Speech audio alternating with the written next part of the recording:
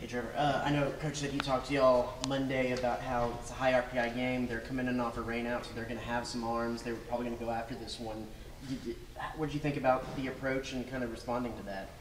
Yeah, I mean, we didn't really. I mean, obviously it was in the back of our head, but going into the game, our approach didn't really change. I mean, we are just trying to play our brand of baseball, and obviously we didn't have that early on, and kind of pulled the guys aside, said, "Hey, this is not like Aggie baseball." So, at that point they had scored 5 runs, so we just kind of told ourselves, "Hey, we're going to play it at our standard and know how we can do," and cut down the free bases after that point, but came up short.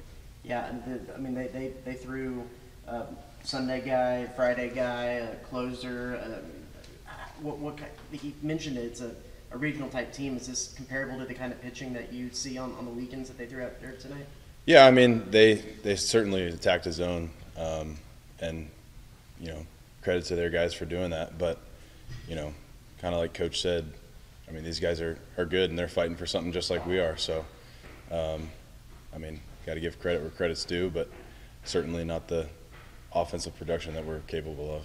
I know you couldn't get the offense going like you have in the past. I know there's not moral victories, but you're able to scratch a run across the lowest ERA in the country. Is that telling about the kind of offense that y'all can have even when it's not necessarily clicking the whole game?